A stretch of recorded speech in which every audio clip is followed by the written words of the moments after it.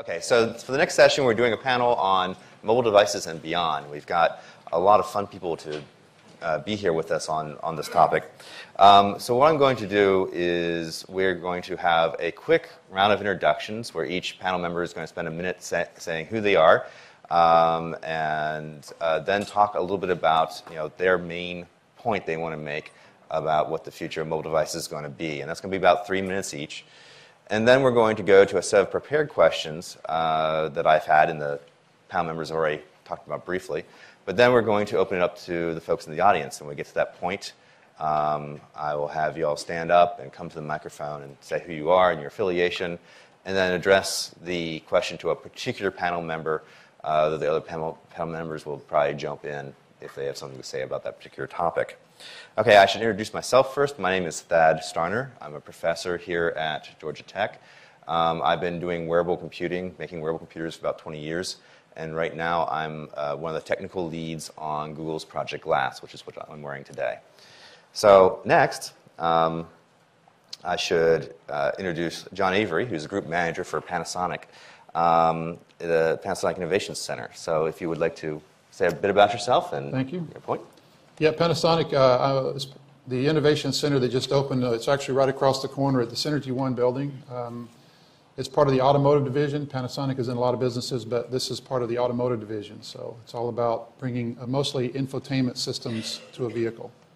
And I'm glad that the vehicle aspect can be represented on this kind of panel. I think it's a very unique system, has some difficult constraints. It's why I came back from consumer into automotive. I think these are some interesting technical problems to think about and focus on. Okay. So next we have Chris Penrose, sorry, let me try that again, doing alphabetical here. We have Blair MacIntyre, who is a professor here at Georgia Tech and runs the Augmented Environments Lab. Thanks, Thad. So I've been doing augmented reality research for about 20 years. I've been a professor here for about 13. And most of my work over the years has been focused on how, or on understanding how to create effective, compelling, entertaining augmented reality, mixed reality experiences, both by working with folks myself, so designers, artists, to create these experiences, evaluate them, understand them, and also by building tools and technologies to let artists, designers, those sorts of folks work with the technology themselves. And to his right, we have Chris Penrose, now I'll get it right, who's the Senior Vice President of Emerging Devices from AT&T. Well, good morning. It's good to be with all of you today. My job is at AT&T is really to connect everything up that we can to our wireless network. And so we really kind of look at the world pretty simply, that if it's connected, it's smart. If it's not connected, it's dumb. And our goal is to connect everything up as much as possible. And so I really handle everything at AT&T with regards to anything other than a smartphone. So all the tablets, PCs, any type of consumer electronics, automotive. So really kind of across everything that you could connect up is going to kind of fall within my purview at AT&T. And so some of the things I'm really excited about, I think, as we go forward, is the fact that the capabilities of connectivity are really being realized by people to see that these things really can make my world better. And at the end of the day, we try to do everything from the eye of the consumer. What does a consumer really want to do with this connectivity is really key. And so in the space of the automobile, for instance, I mean, we're obviously working very closely to not only bring the capabilities that you could have on a smartphone, into the car, but also the ability to have that car connect, through to the infrastructure and the environment and to other cars. And so, but do all that very safely, because at the end of the day, if you can have all this connectivity, but it's got to be safe and it's got to work well. And on a recent trip, over to Asia, some of the other exciting things are really about how the form of being able to connect, is changing, and these interesting form factors of having glass that is truly bendable and pliable, and how you can actually now take these new form factors and really fit your technology into it. I think opens up a whole world of things to connect up that we've never seen before. So very excited to be with you guys today, and we'll look forward to the conversation. Okay, so next to him is Bruce Thomas, who is Director of the Wearable Computing Laboratory at the University of South Australia. I've been researching wearable computing and augmented reality for the past 15 years. We as Thad did, we had to build our own wearable computers from in the good old days. The two areas that I'm most interested in is how do we apply these technologies so people every day can use them, and user interface technology. So that's the science that we do. Before that, I had 10 years of researching user interfaces. Okay. And next we have Jay Wright, who's the Vice President of Business Development at Qualcomm. Good morning. You know, it's really unfair that you get to have your notes inside your Google Glass and we don't have any assistive power. When a gentleman can't win, he changes the game. I like it. So my name's Jay Wright. I've been in mobile for, I think, 19 years now. I'm actually a software engineer underneath my business exterior. I spent a lot of time doing startups, executing on really good ideas. I'd say being successful executing on really good ideas before their time, which is another way of describing failure, at least in a startup context. So I've been at Qualcomm for about 5 years now. My primary responsibility has been commercialization of new technologies, primarily non-radio technologies and R&D. And that's encompassed computer vision and a lot of what we call sixth sense technologies, context awareness kind of technologies, so low-level audio so we can be listening all the time, using sensors to determine what the device is doing. And one of the things that's grown very quickly in our R&D efforts has been augmented reality and computer vision. So we launched a software platform called Vuforia that's for app developers that essentially lets apps and devices see. And that's grown very quickly. So I'm now moving on to lead that product and business for Qualcomm. Okay. Let me start with sort of the first obvious question. So we've been seeing a lot of new devices either announced or actually being for sale, including things like Bluetooth connected wristwatches or fitness monitors, things you put on your wrist or in your pocket or in your shoe, or even things like Google Glass, which I'm wearing here. So I wanted to ask each of you in turn, what is the form factor that you're really excited about? I mean, obviously, there's going to be some bias here, but what are the form factors you're most excited about? And beyond that, which ones do you think are going to become common in the future? So let's start at the beginning again. Okay. I guess thinking about how far into the future, I'm trying to imagine, for me, about 10 years in the future, I'll be 60. And all I can say is I hope they have really big characters or I'm going to need an arm extender or something. I won't be able to see. But really, I think accessibility features, things that help us see and hear better, are going to become more important. I think there's going to be a further decomposition of specific functionality. I think purpose-built devices for certain specific uses. Right now, I think most of the smartphones are designed to solve all the problems at the same time. And having devices that are built for a specific purpose are going to become more common. So more of an appliance-based thing where you... Well, for the decomposition part, for example, the battery, the connectivity, it's always in every device. And if I had my belt as the battery, with my belt line, I could go a month at that point. You could have all of your devices sharing that source. And then, for example, on your cell phone, maybe there's a display that unrolls from a PIN format or whatever, but it doesn't need to have a big battery or connectivity because it's being shared by something else that's available to you. I do think things like the wristwatch, things that bring out the functionality from the places to the places where you need it, the places where they can share as a kind of a hive all the functionality and do things more uniquely that way. Cool. Okay. How about things like, one of the things we haven't talked about is automotive. Do you see? Yeah, I mean, that's what I said. I've been in consumer for a while, and I think was very intrigued by the automotive space and what's happening there. There's fertile ground here, and it's mostly about not bringing more distraction. It's the hard part, the interesting part, the thing that I think needs to be focused on more is how to remove the distractions and make driving safer. It's actually... we have 5 cars in my family. Got 3 college-age kids, and my wife and I. And we've had 3 cars total in the last 2 years. We're all fine. Everybody's fine. But I'm personally, it's like a mission now. I mean, it seems almost like an indictment to us as engineers that we allow for that situation to still exist today. I mean, this is a solvable problem. Yeah. In a controlled highway like we have in downtown Atlanta, I drive 100 miles every day. And oh, I thought you were going to say 100 miles an hour. No. No. 100 miles in and out. I mean, it's a 50-mile commute each way for me every day, in and out of Atlanta. See accidents all the time.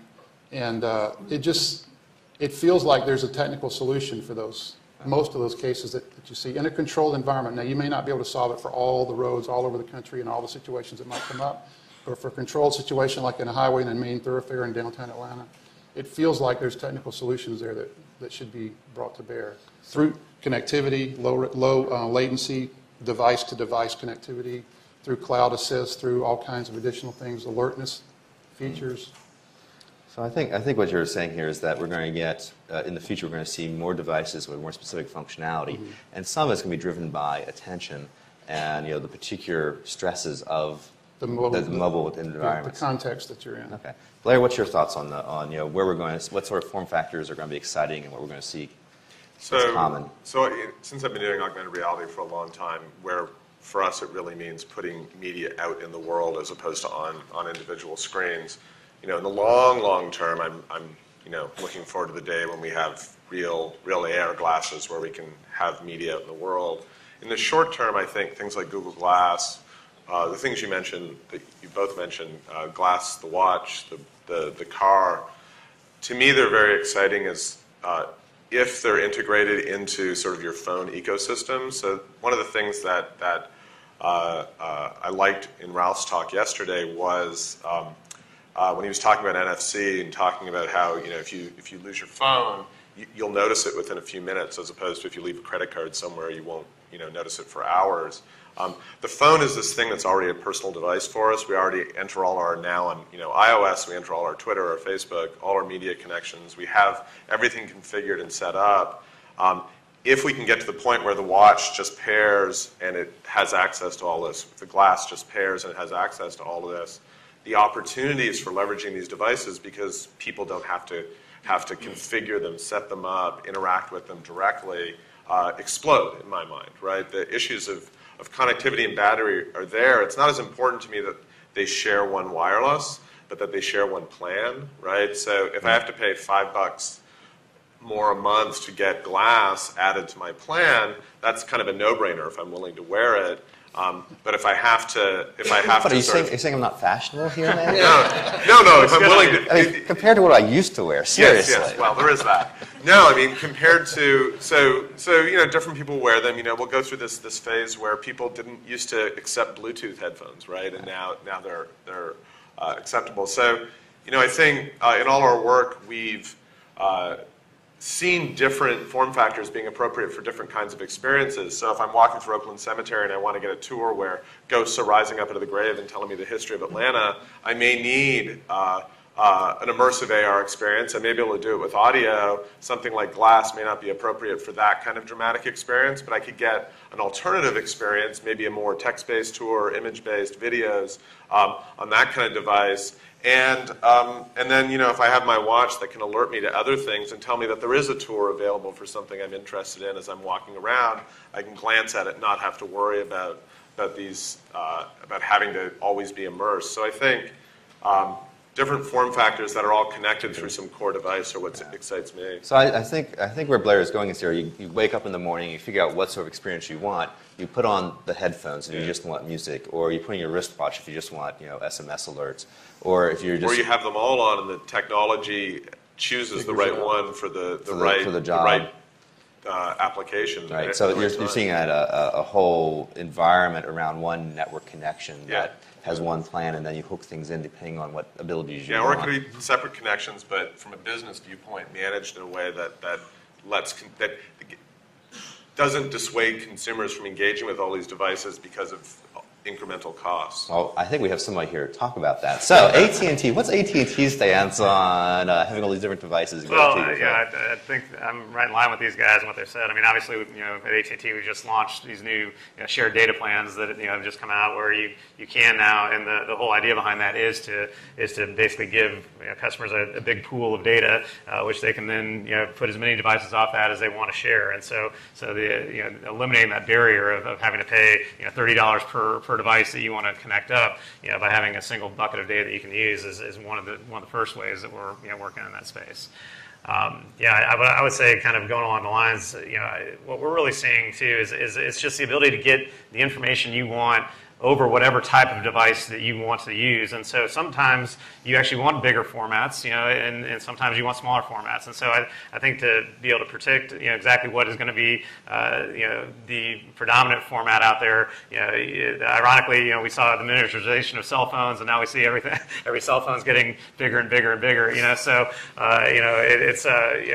you continue to kind of see the evolution of how people are using the devices is driving a lot. So what these two guys are saying, though, is that the cell phone itself is going to disappear again, and then it's going to be a tablet or a heads-up display or whatever that's actually going to get your information. And the big phone itself is not the issue anymore. I mean, what do you think about that? I think it still plays. And my belief is that the phone is still going to be a central part of your world. But I think your ability to actually have the ability to move content between all those devices seamlessly is going to be more and more important, and just the ability, if I'm in my home and I'm listening to music, I ought to be able to walk out the door, and I ought to be able to continue that same song in the car. This ability to kind of have seamless content consumption across multiple devices, to me, is where a lot of this is going. Obviously, so you see it as a cloud-based thing, or being stored in the phone itself? I see a tremendous evolution of cloud-based services. There need to be some storage on devices as well, but I see the ability to get your information wherever is going to be putting more and more stuff into the cloud to have it accessible through a number of devices. Okay. So Bruce, you're from a more academic bent. Where do you see this stuff going? Is there some new form factors, some new interactions that we're going to see coming down the pike? Or one of the areas we researched for a few years was embedding it in clothing, and I like the idea of putting it into your belt. Throw your lithium-ion battery in the washing machine. Then the idea here is that interesting thing here. How many people here are actually wearing a watch? That's more than, well, we don't have as many college students. But if you did this in a freshman class, you would have way less than half the people raise their hand. So our clothing's changing, and the technology that we use. The reason I say it is because old farts like me say, well, put everything in the watch, because you have a watch, and it's a big thing, and you can do a lot of things with it. But I see actually putting it in the clothing, because a watch is a piece of jewelry. So I like the thing at AT&T, the baby monitoring, and the reason I think the clothing is the spot to put it in is because it's something that you just naturally use. You don't have to interact with it, and there's a lot of challenges with this because you just want to use that. In the baby case, you don't want to have to plug your baby in every night. Right, exactly. So what you want to do is you just want to wash the clothes and put it on the baby, and that's it. And that's just easy. So we were looking at embedding technology into shirts. So one of the things that we were interested in looking at is obesity for kids. So if you just put in a little piece of technology into the back of the shirt. In Australia, most school kids wear uniforms, so you have a set number of shirts that you wear, and you could just say, well, how much do they move around during the day? And so, you're not spying on your kids more than like saying, are you sitting there not doing anything, but did you get enough activity? So I see the integration. You're looking at that for like childhood obesity stuff. Make sure your kids play enough that they're not sitting there just doing video games. Or if they're doing video games, they're doing Dance Dance Revolution or something that gets them moving. Yeah. Right? So and if you go look at a playground, some kids are really active and others are not, and the parents don't know this, short of spying on them. But the idea here is when you're using the clothes, you don't want to plug the shirts in every night. You just want to use these clothes as normal clothes. And so I see the expansion of the technology into the clothes for health monitoring, for just ease of use, so you don't forget your phone. Yeah. You just put on your jacket and the phone's in the jacket. And so, well, also one of the things with the health monitoring thing, the whole aging in place stuff that Beth was pushing on, helping people maintain their independence in their homes, but still give their adult children some sense that their parents are fine. Having stuff in the clothing so that you get some sort of activity level from your parent and you know they're fine, and it's not spying on them more than just seeing if motion sensors are going off. I can really conceive that as something that helps people stay in their houses, their own homes longer, and saves a lot of money. I mean, it's for all facets of your life. There's a niche for this, but I mean, I just really want to get rid of this. And so okay, we can have a fight. All right, I'll take it. I can't do it. No, and there's nothing wrong with a mobile phone, but it's like this is just such a brick. It's clunky. I mean, yes, it's designed nicely, and I'm not going to bash Apple. It's but it's just I don't think it's as elegant as other solutions. So we can have Chris and Bruce go at over the future of bricks. Okay. So our last speaker, Jay, these new form factors coming down the pike. What excites you, and what do you think is going to become common? So maybe to talk about the near to midterm and then longer term. I think near to midterm, the brick or the rectangular piece of glass in your pocket with a lot of bandwidth and a lot of processing power is not going away anytime soon. It never ceases to amaze me when I'm traveling or anywhere, the amount of time and amount of places I see people just stopped, glued to their phones. I don't know if they're doing Facebook or Twitter or what, but we have become completely addicted and glued to these things. And the thought that that's going to go away anytime quickly is hard to believe. What I do think we'll see a lot more proliferation of, and maybe this is when I say midterm, 5 to 8 years, is a lot of other what I'd call slave devices, which are for input or output. We've seen these in all kinds of fields. We see these kinds of things in the home. This encompasses the sensors I'd see for home automation. This encompasses the kinds of sensors I might see for exercise or health. You guys have seen the things like from Jawbone or Nike where I've got sensors on a kind of bracelet. And I'll probably see those in clothes. It's my personal hope that I can put some kind of sensor in every article of clothing I travel with worth more than $20. So if I get separated by a certain distance when I'm leaving my hotel room, or I will know because I lose lots of stuff. But I think that's where we're going to see a lot of proliferation. And there's a lot of work to be done on making all those slave devices work together and connect to the devices and have the right kind of local area or body area or wide area connectivity.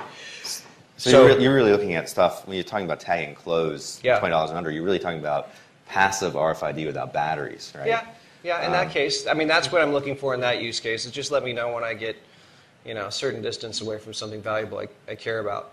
Yeah, so I think all the rest of us were talking about these more high value things, and you're saying there's a lot of value in the really cheap stuff that can be really ubiquitous.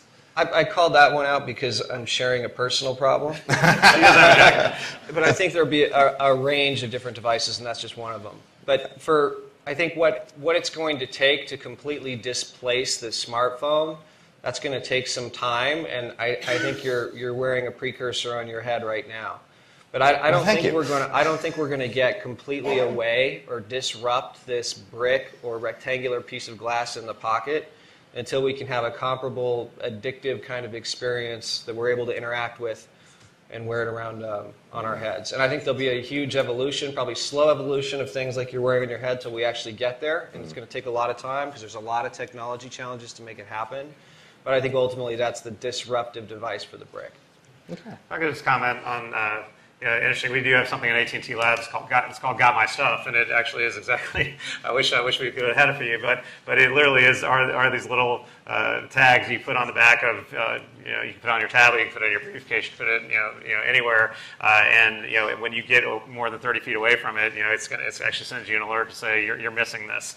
And how does it work? Is it like a near field thing, or is it near field? And the other thing is actually what now we've actually been playing around with is the absence of seeing the signal, and so the signal can actually be blocked. So we actually have a cruise ship application being looked at right now where people are actually, when they sit down the bar stool, because you block the near field communication up to the signal at ceiling, now it knows that that bar stool is actually seated. So the ability to actually see that you don't have something or blocking that signal to actually cause another action or some interesting things where I think the sensor technology is just on the cusp of coming out. Well, I was on a panel myself not too long ago, and had people ask me about, so what about all these batteries? We're going to create lots of toxic waste, and I had my own answer for that. But I think kind of a more interesting one, and I'd really talk to the industry guys here about this, is what we're talking about as far as life cycles for these products. We've been seeing things going faster and faster.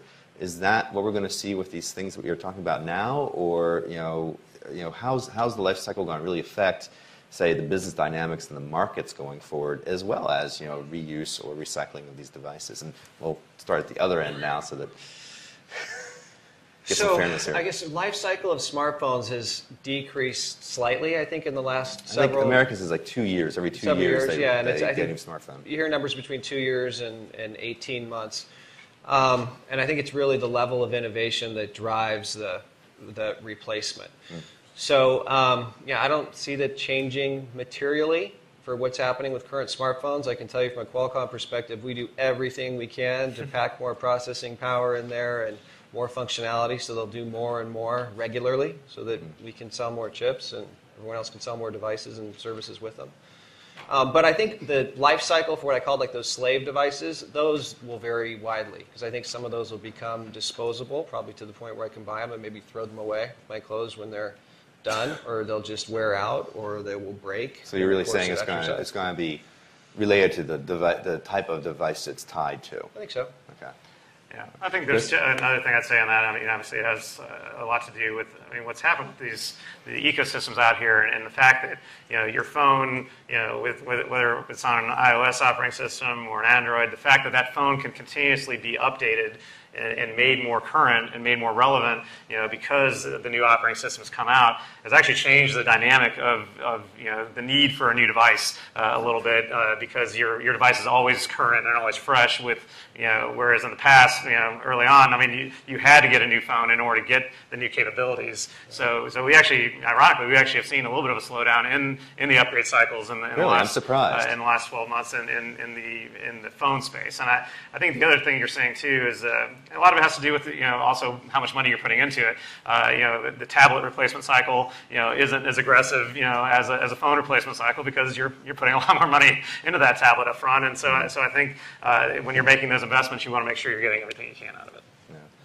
So this disaggregation of this device, see, I see this device as does a lot of different things for me, but from a physical standpoint, there's two major things about it.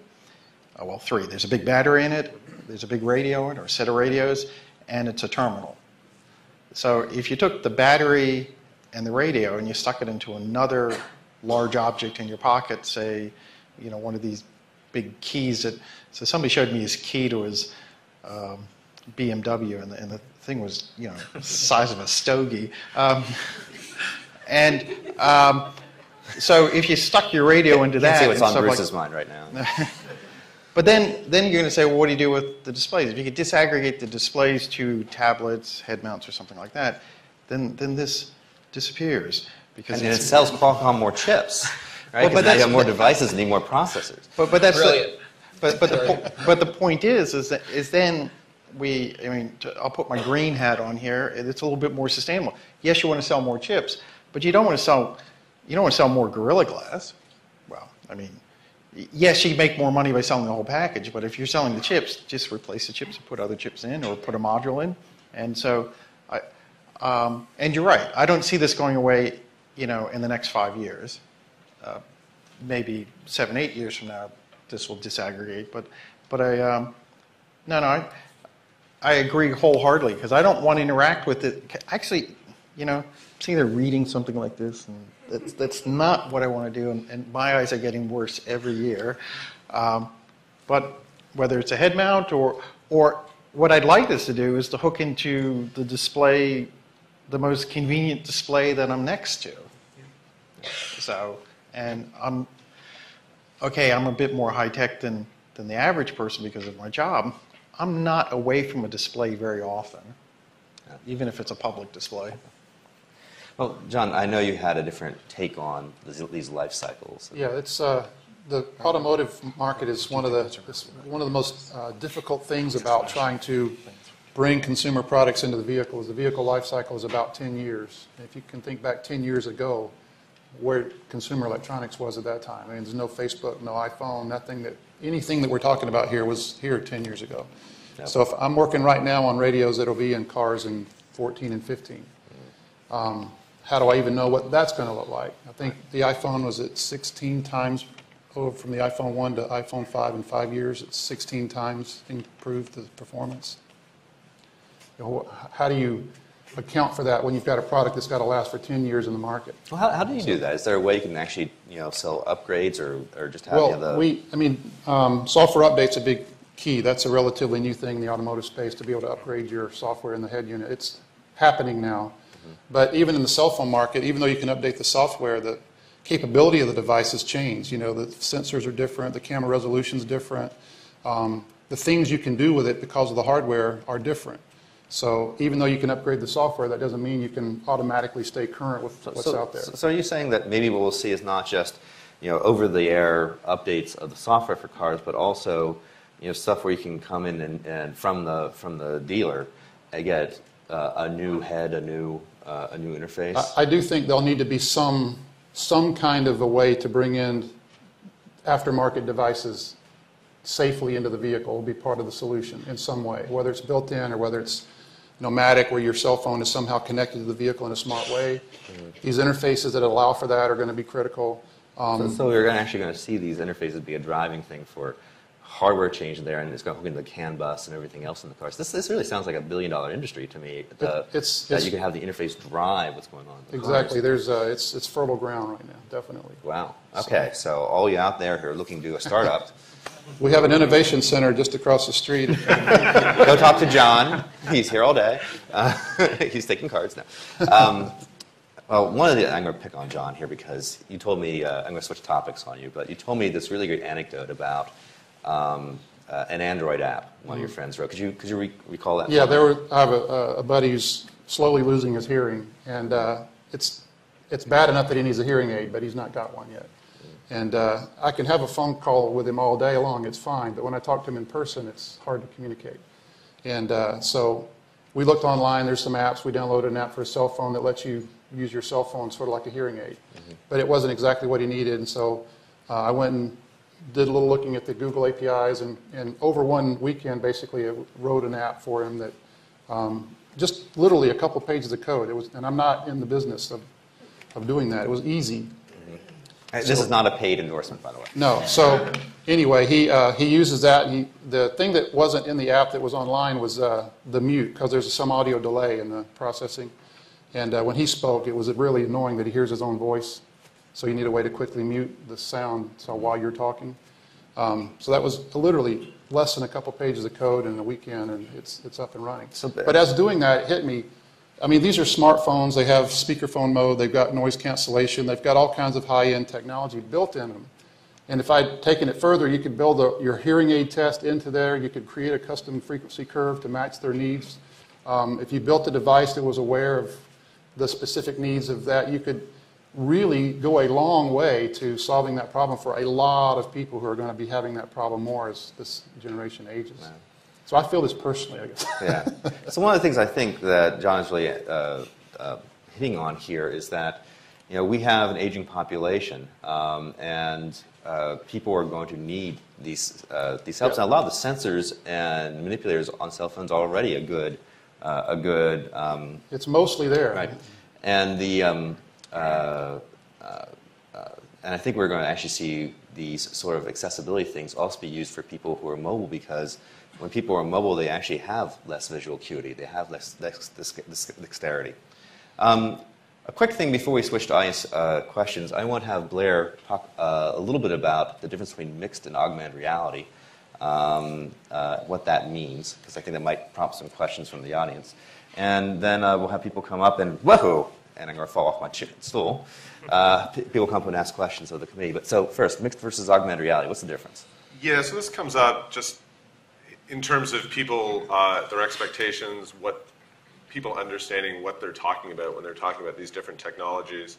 So in the academic world, really, we think about mixed reality as kind of anything that mixes information about the world around you with or the virtual world with the world around you. So Google Maps, when you do a local search, is mixed reality. It's mixing reality with the physical device. I think there's something uniquely interesting and a unique capability when you can actually register or put virtual information in the world. So I could put a bunch of information up here, or a bunch of information on my phone about all of you, but if I can have that information located near you when I look around, that's what I would call augmented reality, because now we're really augmenting our perception directly of the world around us. It's not necessarily, for many of the things we imagine, using location-based or context-aware technology, it's not really necessary to do that, even though people fantasize about the films and videos that they see. But there are instances where the ability to put stuff out in the world, whether it's practical stuff like maintenance of equipment or even things like augmenting historic sites, it does become necessary. And I think it's worth differentiating those two because it helps people understand the capabilities and focus on what you want to do, not just what the technology is. Okay. So you would say that the things I'm doing right now, having the clock up here and having the questions, that's mixed reality. Right. Whereas if I looked at each of you and had your name tags there, that'd be augmented. Okay. Yeah, exactly. So let's switch to questions from the audience. Oops. Okay, I got one stuck up behind me here. So. I love it. I'll get to ask the first question. Yep. People get to... So name and affiliation, please. Ted, I'm Professor Beth Minot. I'm a professor here at Georgia Tech in Interactive Computing. And I want to ask about two phenomena that I've noticed in understanding people's experience with these technologies and ask the gentleman on this panel to react to what that means in terms of the design of future versions of these technologies. So the first is when I've worked in the healthcare space, I've noticed that people react to these little bricks as that they are very personal devices. In the sense it's kind of frightening that they will react if they're using a desktop or a laptop and entering in health information, that there's an understanding of how that might be public or how that other people might have access to it. But when you get down to this little device, suddenly it's just them. And even though it's still connected to the cloud and it's still connected to the web, it's like, this is me, that they're literally starting to connect with the device, that this is part of me. And there's just assumptions about privacy and assumptions about their interaction with the device that is really built into that particular form factor. So that's one thing I want you to react to. The other one... So let me see if I get this right. So you want to see... So what's the question here? How has the size of the device changed how it's considered personal? Influence the fact that people think of these things as just a continuation of their own body, Okay. and their own and kind of everything about that. And is there any particular person you want to direct that to? Well, Chris could tackle that. He's Okay, not- we'll ask Chris that. So what is your second question? Okay, so the second question is there's a new way to change this perception, and this actually gets into the things that you were talking about with mixed and augmented reality. So the second thing that I've seen that's really exciting is when people start to see through the device to the outside world.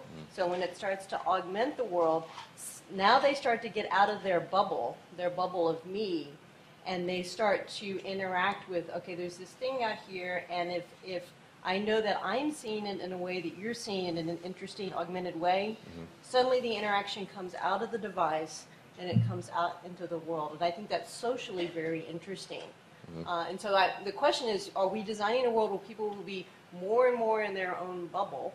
Or are we designing a world that when we start to break apart the brick, sorry, Chris, but when we start to break apart the brick and we start to augment the world with all of these devices and in the clothing, are we actually going to start to change people's perception of the information and how they're interacting with each other? Because I think we've actually gone to, in some sense, sometimes a scary place in the bubble of me. So we'll put that as the people's own virtual worlds. We're going to have people more isolated, or we're actually going to create these augmented mixed realities so that it's more inclusive. And I'll direct that one to Bruce first. But first, let's go to Chris. Okay. Well, so actually, the question is very interesting because literally just this past week we had a healthcare company come in and sit down and talk with us, and it was all about the ability to actually get your personal health record onto your device.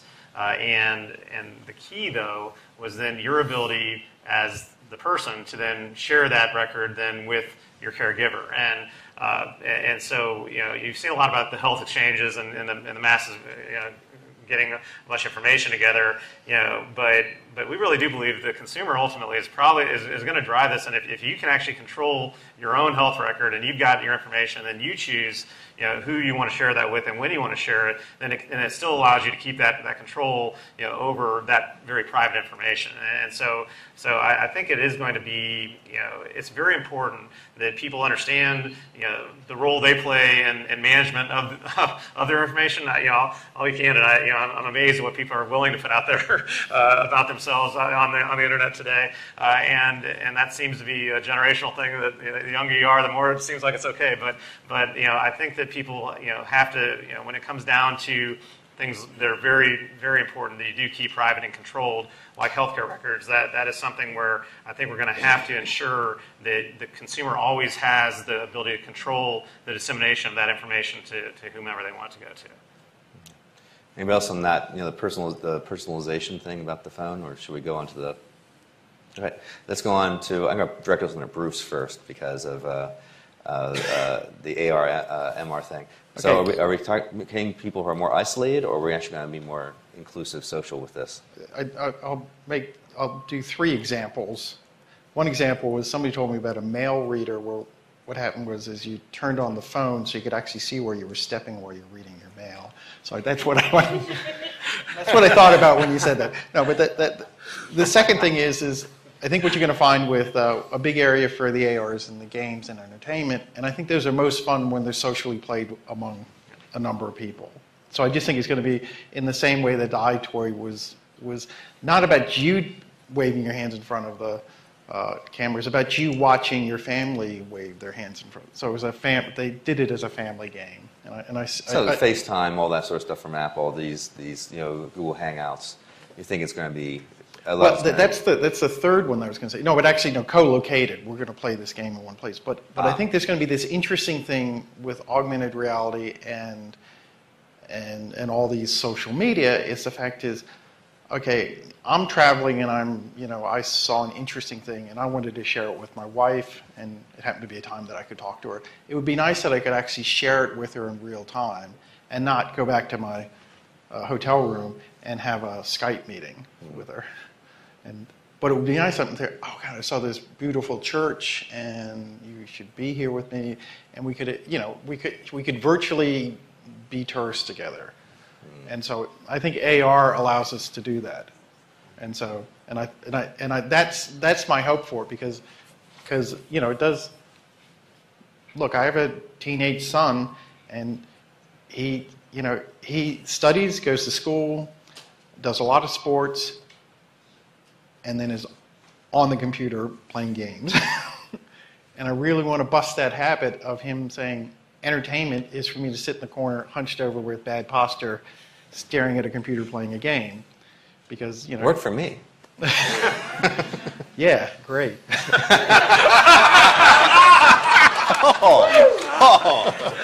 Thanks, Bruce. Love you too. No, it's. I just think it's. That's my one demon about the technology, and it is for me. I mean, I started playing Half-Life, and I played 6 hours, and I had this sore neck and eyes that were burning and stuff like this. And I can't believe I used 6 hours of my life to play this game. Yeah. And so I'll say one thing that happened when. So a lot of you probably have seen the Google I/O demonstration of Glass, where they had 4 skydivers jump out of a blimp over San Francisco and land on a conference center. And when they were practicing for that, they're doing Google Hangouts. And so Google Hangouts allows you to share the video in this case, of what you're looking at with other people. But you can also have normal people using Hangouts and just like the normal conference system. And the Sky team were the people who normally do stuff for GoPro.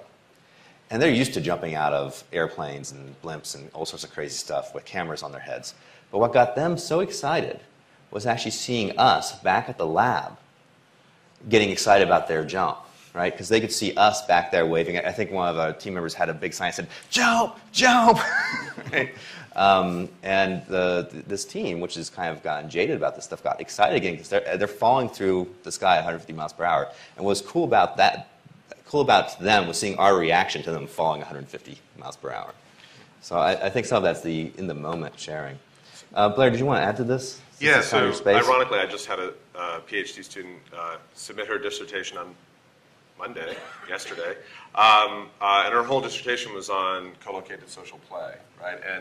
And there is something uniquely different with augmented reality when there's a group of people who are really convinced that they're seeing the same virtual content in the room, right? There's been a ton of studies of Nintendo DS's and other kinds of gaming handhelds where one paper was titled Playing Alone Together or something like that, right? Where people see a group of kids sitting around and they've all hunched over their DS's, right? A group of people at a bar sitting there, music, everything, everybody's hunched over their phones because of this inability to bring the devices into the world. And when you push the content out into the world when it's possible, people, you start getting these experiences like card games, board games, and so on, where, you know, when you play poker, most of the game is really about watching friends, bluffing, having that social experience. And you can start creating game experiences and then eventually other more serious applications, right? So could you imagine using this phone for emergency response where I open up a big map and everybody's looking through their phone at the map and we can gesture and point and talk about things without having to go, so do you see it on my phone here? And I think if we ever get to the point where we can have augmented reality glasses, which how about projection systems? Why not just have a bar and have a projection system that can you actually... could, if the situation's correct, and that goes to kind of what a bunch of us have talked about with the right device at the right time. But, you know, if I've set up a table out in you know, the field out here because it's an emergency situation and we can unroll a map pretty easily, setting up a projector and so on might be untenable, right? Yeah. Or on a construction site, or in a repair situation, like if we need to repair some technology down here. Yeah. So I think it's a mix, right? Yeah. Projection's great because everybody sees exactly the right thing if it works at the time. Okay, so do we have, please, name, affiliation, and... Renu Kulkarni with Georgia Tech. Thank you, gentlemen. My question and appeal stems from my years at Motorola, where I was when the two Motorola's were one company. And during that time, during the heyday, we actually used to have a head of digital design diva. And it was looking specifically at what kinds of devices and enablements appeal to women. And we actually came up with an index of some 30 different characteristics of the kinds of things that women need, which is presumably half of the population when they're using any sort of device. And things like, how do you quickly find your cell phone in your purse? We don't always wear belts, with all due respect. That was his idea. And embedding an NFC reader, for example, in a lipstick case holder. So my question and appeal is, have particularly the industry folks on the panel, gentlemen on the panel, thought about what sorts of needs and innovations might appeal to the other half of anybody in particular you want to direct that to? Oh, we lost it. To the three. To the three, okay. And I'll add to that. My wife is always pestering me about making a smartphone for girls, for girl pockets. Right? The new phones are getting bigger and bigger, and they just fall out of the pockets. Right? So, okay, who wants to take this one first for our industry folks? I'll take it. Yeah. You know, Qualcomm has traditionally provided sort of low-level technologies.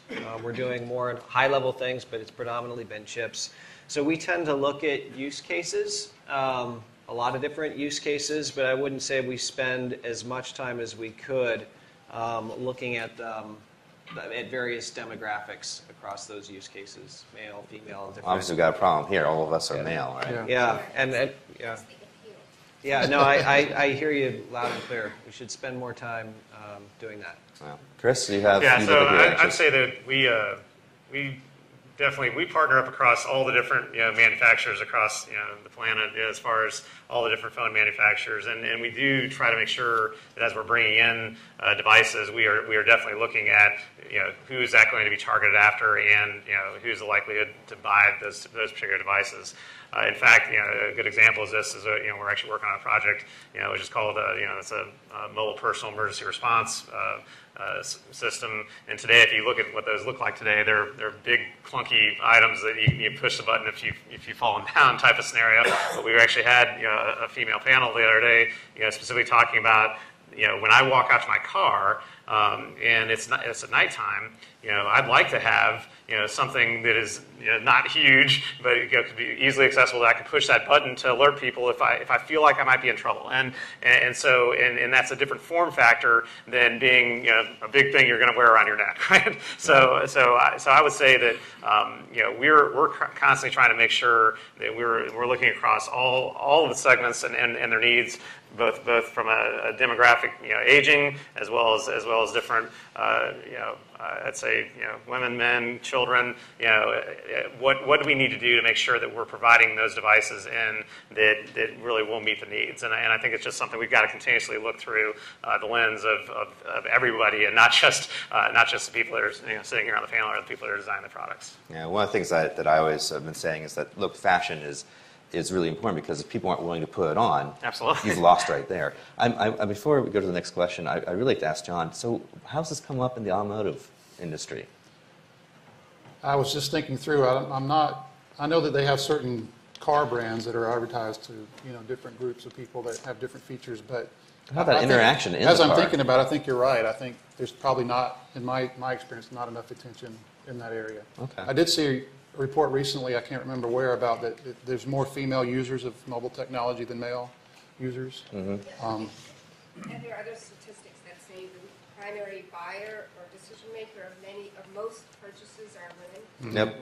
Yeah, I've seen that. So Today's news is that there are more female licensed drivers in the U.S.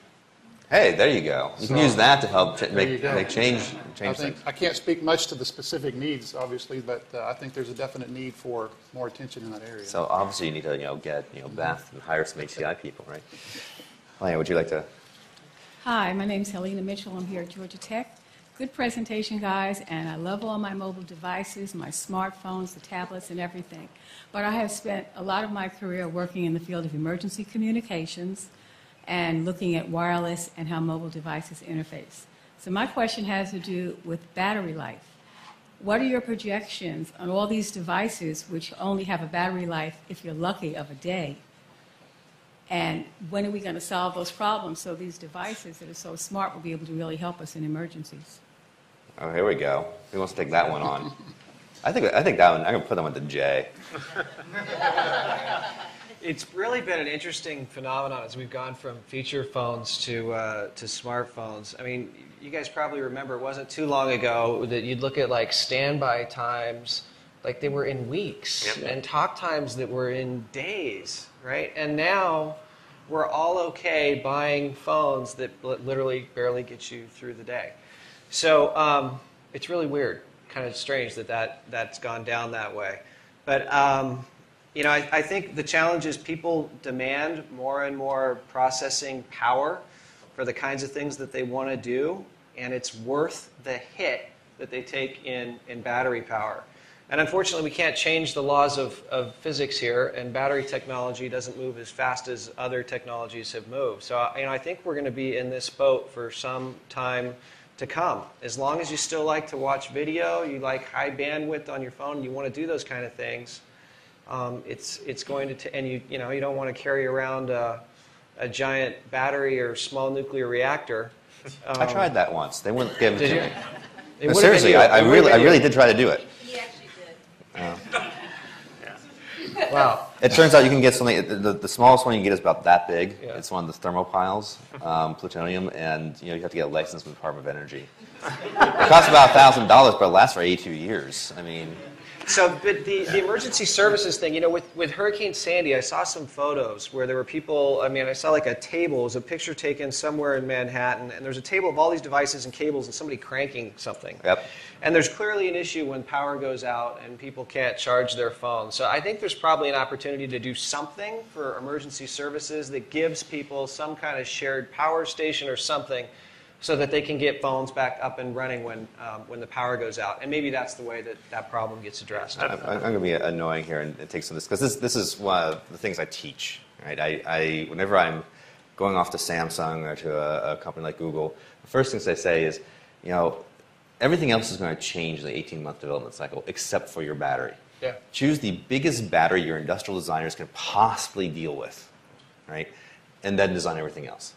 And as far as the power thing, the hand crank, there's a company now that's using something called reverse electrowetting. And their idea is to put a power generator in your shoe, and the footfalls actually generate power. And they're talking like 20 watts. And that powers a Wi-Fi hotspot that connects to the cellular infrastructure in your shoe. That's cool. Right? Are you wearing one? No, I'm not wearing one. I mean, we tried to make one. I tried to make one a while back, and the best you could get was like a watt or so. Okay. But these guys got this new physical process. So I can imagine now in the future that the people who actually have the best connectivity are the knee bouncers. Not a question, but a comment. But that technology might solve the adolescent obesity problem in this country. There we go. So the question I wonder about with that is, could you charge just a battery with a USB port in the back of your shoe, right? So you get the whole Get Smart thing, holding the shoe up to your... So for me, I carry around a phone, a battery case that when my phone dies, I just shove it in, or at events where I'm doing media all day. But if you could basically, as you're walking, be charging up 2 auxiliary batteries in your shoe that you can plug into. There's no reason to do it. The big problem is mechanical wear, and so what you do instead, you do a PVDF, a piezo stave in there, and that charges up the battery. And you're not as efficient, but that stuff can take a beating. So we have to look at the female shoe version of that. Yes. The female shoe is great because you've got some nice dynamics there, right? One thing I do think that kind of helps a little bit in the interim is kind of the wireless charging capabilities that are really becoming more and more prevalent out there, so that you don't have to have the plug-in and the mats that are coming out there. So ultimately, you want to be in a position where you can be charging as often as possible, so because it's just easy to do, and you're not having to search for do I have the right plug in order to be able to do it. And we've talked, and actually John and I were talking the other day about when you get in your car, where do you normally put your phone? You might keep it in your purse, or you might throw it in the cup holder. But wouldn't it be nice if the cup holder was actually just was a power mat inside there that was charging it? So how do you make it easy, and how do you make it more pervasive, where there's more and more wireless capabilities to be charging? I think that's another place where we can kind of get in. That's one of the things. If you make it part of people's daily lives, like I love the cup holder thing. Because you imagine throwing your keys in there, whatever else. The other thing is your dresser at night, right? If you're going to have these distributed devices, you imagine just taking them off at night, putting on your dresser, and then the dresser surface is this inductive charger, and it charges all the devices, right? Bruce, you got a comment? Oh, just a quick comment. One of the other projects we worked on was wireless sensor networks, and if you pare your radio needs down really small, you can get a radio to last a very, very long time. Yeah. And so in response to the question is, I think sometimes we over-feature things. Yeah, that's true. And then it just sucks all the power out of it. My wife still uses an old Nokia phone that has a little tiny display on it, and she charges it up once a week. Back to those old times. Yeah. So we got another question here. Mark Bronstein, Georgia Tech. So it strikes me that back in the late 70s, I attended a healthcare conference and saw the Xerox Star computer, which featured icons on a desktop. And if I look at the latest and greatest smartphones, I see icons on a desktop. Although I guess Microsoft's really innovating some with that in Windows 8. Are we ever going to move beyond this paradigm? And what do you think the new paradigm might be? Oh, my. I think that a couple things. One is I'm looking forward to when the reflective, non-emissive, type displays are commonplace, and then your whole phone is a display. The back, the sides, everything. It's all like paper display. It changes. It can match your clothes, or maybe that might be one of the functions there. But every surface is dynamically adjustable and doesn't emit, that light as part of its native feature. So. Well, I was going to say I can make the obvious joke that with augmented reality, we're just going to put icons on your desktop. With fiducials. Yeah, exactly.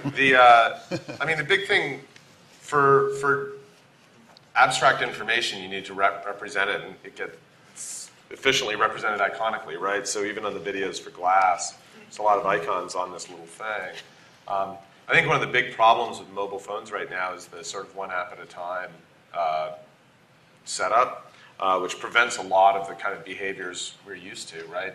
How many people tried or fantasized about switching to an iPad for their mobile computer from a laptop and realized when they did that it's like, oh wow, if I can only have one app at a time, it totally ruins my work style, right? The lots of information, lots of things going on at once. So the small screens have a disadvantage there.